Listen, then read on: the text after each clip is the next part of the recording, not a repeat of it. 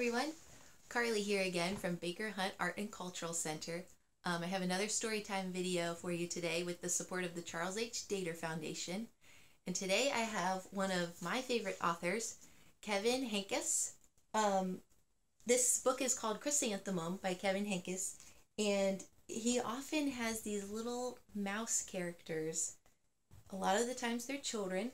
He's written a lot of different books, but a lot of his characters are these mice. And Kevin totally remembers what it's like to be a child. He really gets to the emotional core of childhood. So I like how well he conveys that in his books. And this is one of my favorites. So, Chrysanthemum.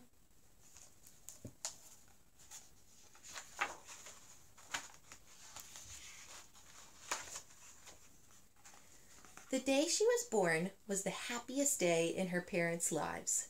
"She's perfect," said her mother. "Absolutely," said her father. And she was. She was absolutely perfect.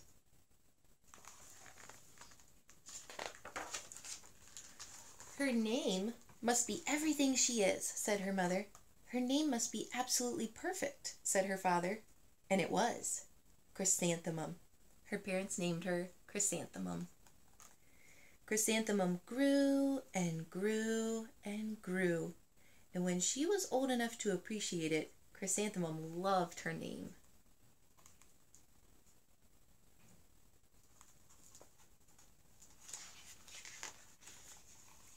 She loved the way it sounded when her mother woke her up. She loved the way it sounded when her father called her for dinner, and she loved the way it sounded when she whispered it to herself in the bathroom mirror. Chrysanthemum, chrysanthemum, chrysanthemum. Chrysanthemum loved the way her name looked when it was written with ink on an envelope. She loved the way it looked when it was written with icing on her birthday cake. And she loved the way it looked when she wrote it herself with her fat orange crayon. Chrysanthemum, chrysanthemum, chrysanthemum.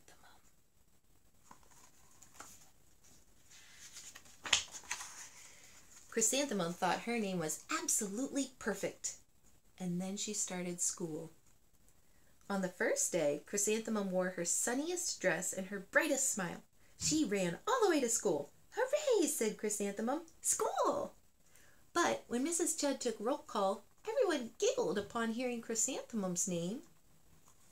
I don't know if you can see, but all of the kids' names are Dawn, Eve, Lois, Al. They're very short. Les, Kay, Max, Sue, Bill, Pat, Tom, Sam, Ken, Joe, Rita, Victoria, and Chrysanthemum. Even the teacher's name is short, Mrs. Chudd. "It's so long," said Joe. "It scarcely fits on your name tag," said Rita, pointing. "I'm named after my grandmother," said Victoria. "You're named after a flower." Chrysanthemum wilted. She did not think her name was absolutely perfect. She thought it was absolutely dreadful. The rest of the day was not much better. During nap time, Victoria raised her hand and informed Mrs. Chudd that Chrysanthemum's name was spelled with 13 letters. "That's exactly half as many letters as there are in the entire alphabet," Victoria explained. "Thank you for sharing that with us, Victoria," said Mrs. Chudd. "Now put your head down." "If I had a name like yours, I'd change it," Victoria said as the students lined up to go home. "I wish I could," thought Chrysanthemum miserably. "Welcome home," said her mother. "Welcome home," said her father. "School is no place for me," said Chrysanthemum. "My name is too long. It scarcely fits on my name tag, and I'm named after a flower." "Oh, pish," said her mother. "Your name is beautiful." "And precious and priceless and fascinating and winsome," said her father. "It's everything you are," said her mother. "Absolutely perfect," said her father. Chrysanthemum felt much better after her favorite dinner, macaroni and cheese with ketchup, and an evening filled with hugs and kisses and parcheesi. That night, Chrysanthemum dreamed that her name was Jane. It was an extremely pleasant dream.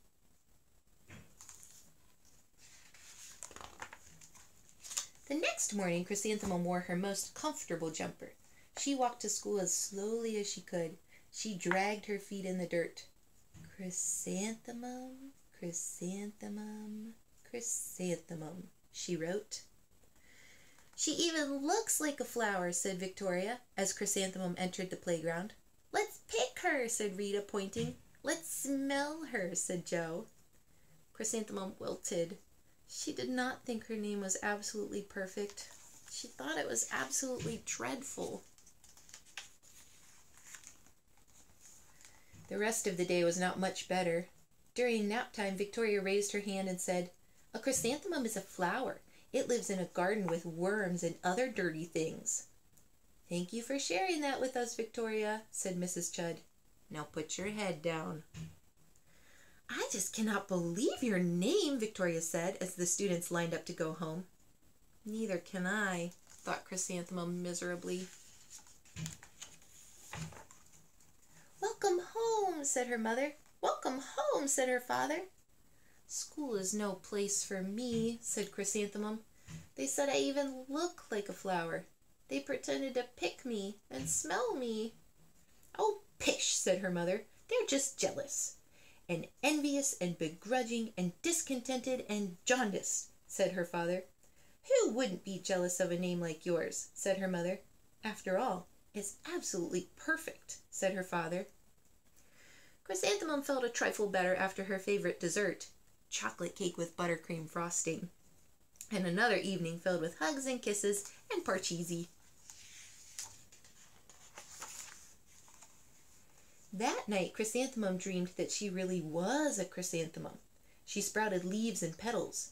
Victoria picked her and plucked the leaves and petals one by one until there was nothing left but a scrawny stem. It was the worst nightmare of Chrysanthemum's life. Chrysanthemum wore her outfit with 7 pockets the next morning. She loaded the pockets with her most prized possessions and her good luck charms. Chrysanthemum took the longest route possible to school. She stopped and stared at each and every flower. "Chrysanthemum, chrysanthemum, chrysanthemum," the flowers seemed to say. That morning, the students were introduced to Mrs. Twinkle, the music teacher. Her voice was like something out of a dream, as was everything else about her. The students were speechless. They thought Mrs. Twinkle was an indescribable wonder. They went out of their way to make a nice impression. Mrs. Twinkle led the students in scales. Then she assigned roles for the class musical. Victoria was chosen as the dainty fairy queen. Rita was chosen as the spiffy butterfly princess. Joe was chosen as the all-important pixie messenger, and Chrysanthemum was chosen as a daisy.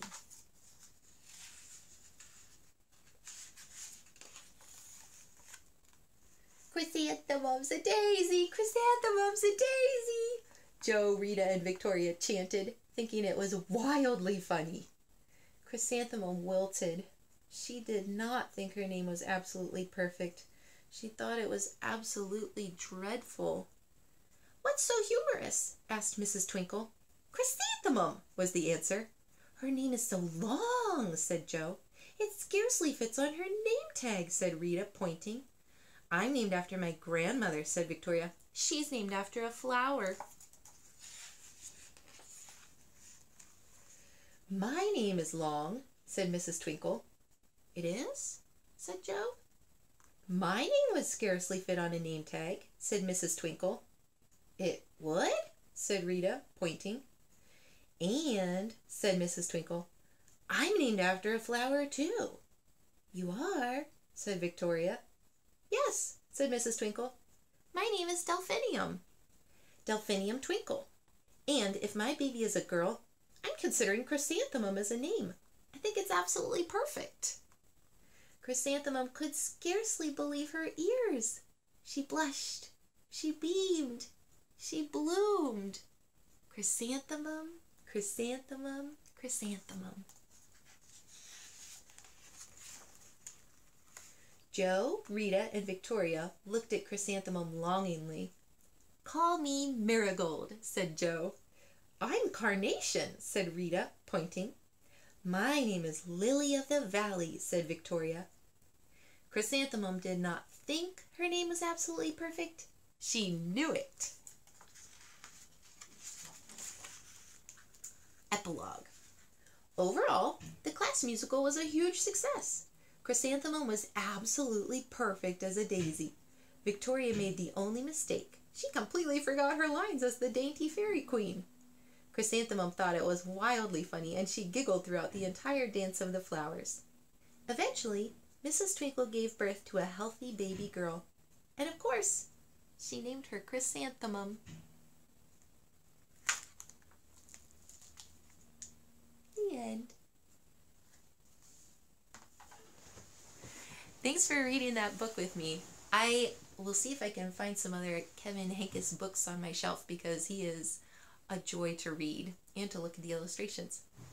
So if you enjoy this book and having story time with me, feel free to look up Baker Hunt on Facebook and Instagram and like and follow, and you'll find a lot of other fun videos to keep you occupied. And I hope you are all staying safe and staying creative. Thanks.